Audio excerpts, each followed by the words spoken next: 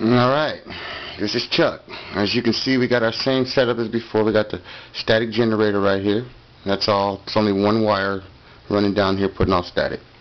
Okay, now move this over a little bit to get it more lined up. So once again, we're going to do our bottom plate. Now we're going to show you the next major breakthrough here. Since we just went through the magnetic, putting the magnetic and electric force together and combining them into the Lorentz force, which flows in a vortex, but it's a donut shaped vortex, or depending on the shape of your electrodes. Now we'll put the magnetic force back on there. Alright, now what we're going to do is, has some magnetic properties too, and this is the bottom of our spaceship, right? Since we've actually, I got the Lorentz force thing working a lot better. We'll set that back on there, and that's our bottom electrode. Now we will put our test. What this tobacco allows us to do, it's just like using iron filings to look at the magnetic field around the magnet. We put a piece of paper over it. But now we're looking at magnetic fields and electric fields and the Lorentz force field, whatever it is, moving. It's moving. They're all combining. Okay, now what do I do with that electrode there?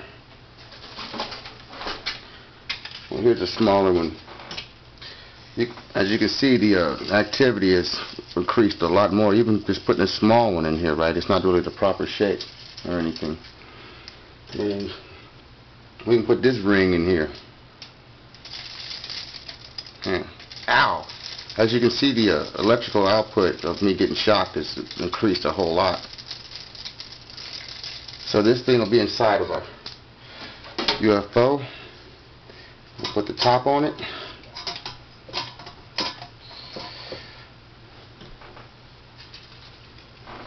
And then the engine drive will be in here. There will be multi-rings making the vortex inside of there. But as you can see, there's only one wire. Well, as you can see, I keep getting shocked too. Here, watch this. As you can see, the electrical output has increased a lot for shaping it right. That's why I tried to tell y'all shapes are very important. That's like the Tesla Tower experiment I'm doing. This thing's getting static. It's the static part. We're mixing the static, or what you want to call the electrical force, a small amount of it into this machine here, and it's getting a whole lot more out. And plus, we're able to make the rotating Lorentz force field, as you can see. Ow! So I'm working on it, y'all. I'm trying to get it hooked up. All my people hit me back on this one. Peace.